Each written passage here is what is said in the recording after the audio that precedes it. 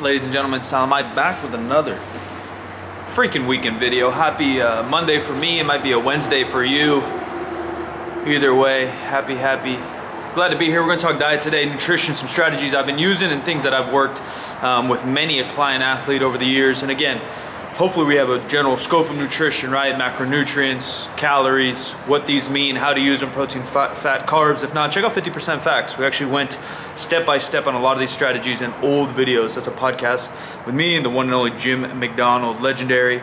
And we literally give definitions and break down how and when to use them. That's available on all platforms. But today, again, we have more psychological routine strategies that can maybe help some of you out. If you're new, do me a favor, give this thing a thumbs up, help the algorithm, subscribe.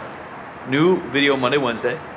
Twitch stream every Monday through Thursday. That's 4 times a week. I'm chilling, chatting, answering all your questions, having a good time, playing some video games, and talking mess. Let's dive in. So some of the basic strategies I've been talking about, someone asked me, and even my roommate, who some of you may know, asked about how and when to eat. And one big strategy I have for people is build that routine. And I talk about routine obviously with lifting, whether it be kind of a superstitious type deal or even just a machine, how I approach the bar, what hand goes first, what step goes first, how I breathe, what I'm thinking, and do this over and over. One, to kind of mentally make that track burned in to our brains, but it goes beyond that when we come to diet. Our bodies begin to be hungry and build into that routine and be satiated in between. So our energy levels will be more stable. Now, old school thought is to eat 6 times a day, smaller meals. And there is some truth to that in terms of spreading out our protein and optimal muscle gain, protein synthesis, but it's probably minuscule for the majority of us. And even pro bodybuilders at the elite level, or people with the training age like me, I joke about being old. I'm not old, but I've been training for 15 years plus. It's not gonna make or break your progress, right? It may enhance it slightly, but it's that top percent. So for the majority of us, spreading out our protein is a really good idea. You know, you wanna eat about your body weight in protein, lean body mass, to get a rough estimate a day. You don't want to slam that 100, for me, 220 grams, 200 grams in breakfast and not have any the rest of the day. But we also don't need to eat 10 grams every half hour. So find that balance and what works for your schedule long term, you know, depending on your work schedule, kids, sleep, activity, etc., etc. If you can get 2 to 4 good meals in, spreading that protein out, and keep that in there. Keep that on the weekends, keep it on your off days, keep it on vacation. That will allow you to control your appetite a little bit better, control, again, your energy a little bit better, and make progress in the long term. And then when we do decide to diet or bulk, we can just add a little bit of calories or take away a little bit of calories from each one of those meals. Second thing we always talk about is just protein. Whether you're eating out and you're guesstimating, whether you're eating at home and you have regular meals that you cook, anything else in between, focus in on that protein. Again, we want to hit about our body weight and lean mass per day. We want to keep it consistent day in, day out, our protein intake, but you don't have to overthink it. Sometimes just ordering, you know, if we're loose and you know, we're not trying to step on stage and we're not trying to be a world record powerlifter, just focusing in on that protein, making sure whatever meals we do cook or choose to order out, the majority of it is protein based or based around our proteins. Third thing I've talked about for a long time is tracking your food. Tracking your food is obviously the most accurate way, but not only that, tracking your food ahead of time. Whether that means literally before the meal, put it in your phone before you put it in your mouth. Put it in my mouth, my motherfucking mouth. Or I'm a big fan of tracking way ahead of time. So whether you eat the same things every day or not, tracking your entire day before you eat it. It allows you to know what's coming ahead. Maybe you can get a little bit excited about it. Food is supposed to be enjoyable. It's supposed to be cultural. It's a big part of my life. I love food. So why not plan ahead so you know what you get to eat, and then it's easier to stay on with it, right? If we have a program or a coach, we step into the gym, we know exactly what we're doing from warm up to finish. If I have no clue what I'm doing in the gym and I just show up and start randomly do things, who's more likely to have a better workout, stay consistent long term, and make progress long term? I don't want to duh you, but duh. Last but not least, got a question on Instagram. We're doing it all the time, so silentmikke M-I-K-K-E, 2 Ks on Instagram. Monday, Wednesday, Friday. Monday's a fitness Q&A. Try to answer all your guys' questions. Wednesday and Friday are just general Q&As. Maybe we'll switch one to like lifestyle and one to like business or something. Maybe Wednesday will be lifestyle, Fridays will be business. But for now, it's Mondays, pure fitness. Wednesday, Fridays, ask me anything. Someone's asked about carnivore diet. Should I focus on carnivore diet like people do, or calories in versus calories out? Now, what I answered, and it's obviously 10 seconds on Instagram, is calories in and calories in general aren't independent of these diets, right? All these diets rely on calories. Steak has calories. Food has calories. Water's kind of the only thing that ain't got no calories. So I don't care who you are. If you lose weight on 2,000 calories and you're only eating ribeye, you'll lose weight. If you lose weight around 2,000 calories and you only eat broccoli, you'll probably lose weight. If you are losing weight on 2,000 calories and you eat a general balanced, nice and rounded variety of foods, you'll probably lose weight and have the most amount of fun. So there's nothing that I think an elimination diet, unless you have something, some kind of issues with food, gluten, etc., an elimination diet just probably isn't it. Again, I love food. I love the culture of food, cooking, watching, sharing meals, and trying a variety of foods is something I enjoy, and I think it's a great part of life. Even if carnivore, I love steak, don't get me wrong, I love a nice ribeye, I cook a mean ribeye.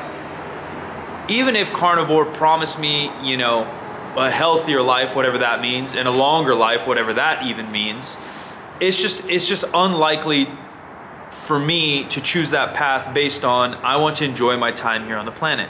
It's all finite. We're probably all going to die unless somehow someone can upload my consciousness, which may or may not happen, to a little flash drive, and I find a new vessel to travel around this spinning ball through space, which also may or may not happen, because maybe I hop onto another vessel, flesh vessel, and then hop onto Mars, and now I'm 2 vessels away from where I started, and maybe we go on forever. But I digress. I think enjoying my time here is way better off, and I also think the health benefits of having a vegetable or fruit, oh my goodness, here and there might be worth it long term. I think a little bit of fiber in balance is going to help my stomach long term, God forbid. I just think people with these extremist attitudes, trying to be controversial or trying to do something different in an industry that we don't need difference. There's a lot of science coming out on strength conditioning and fitness and nutrition, but there's so much we already basically know. And now we're looking into minutia of programming. We're looking into these little things that can help us improve, but they're just, it's garbage if you ask me. It's absolute garbage. It's pure marketing. It's pure, ugly duckling, black swan, red-headed stepchild. Everyone's trying to be different to create content, because it's not fun, and I can speak from experience, it's not fun to talk about the deadlift because nothing's changed in the deadlift, and try to help you guys, but I truly want to help you guys, so I still talk about the deadlift. There's some new ears that are still learning how to deadlift, and there's some of you guys that are still trying to refine your deadlift, so I still talk about it for the 1,000th video, because I know that's what's truly going to help people. I'm not going to invent some new type of deadlift for me to clickbait that it's now the best lift in the world to try to make more dollars to get more views. Do I want views?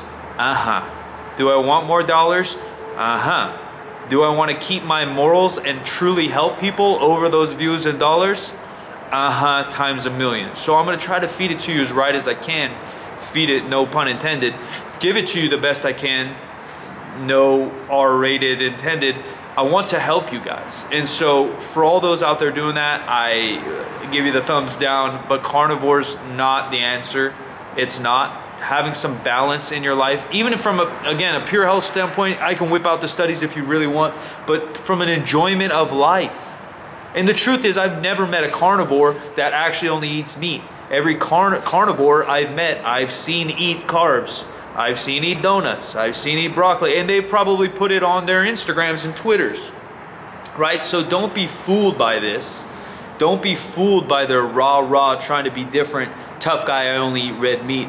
Enjoy yourselves, take care of yourselves, take care of your loved ones, enjoy it, and surround yourself with some good company, like we say around here.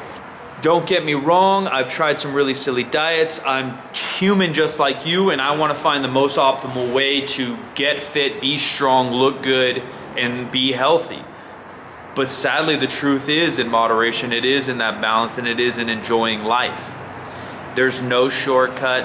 Everyone would say that too. There's no shortcut. They're like, but actually the shortcut is only ribeye. That's just not it.